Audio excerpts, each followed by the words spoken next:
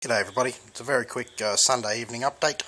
There's my dead Royal Oscillator, the ZVS driver. MOSFETs have failed, they've gone short circuit. They're dead. I think I actually overheated them this time. All of that lovely purple plasma that they were making earlier killed them and the flyback.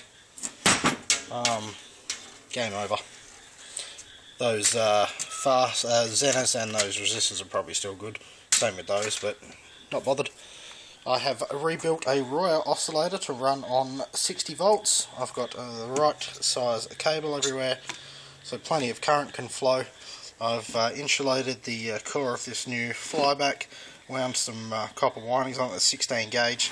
Bit of hot glue everything down. It's all nice and neat. And everything is replaceable except the transistors. They're kind of soldered in place.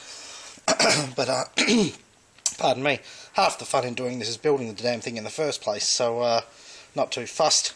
I've got 1K resistors there, and tomorrow evening hopefully I'll get it running and show you it all working. Yeah, I still need to wind the feedback winding. I'm only going to use 2 turns. And a while back Jake said he'd like to see what the low voltage side looked like on a oscilloscope, so I'll be doing that for you guys as well. I'll bring the oscilloscope out here and we'll plug it in and look at the waveforms that are created and also see how much noise is actually on the output. My oscilloscope is good for 600 volts peak to peak.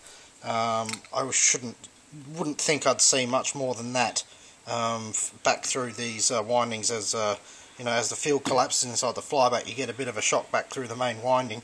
I hope that's not too bad. These transistors are only 100 volt, so it can't be much more than that. Apart from that, like I said, I can change the cap value if I want to. I can change the inductor value, and I can redo the winding if necessary, and change the polarity of the feedback if necessary. That's it. Too much waffling. Thanks for watching.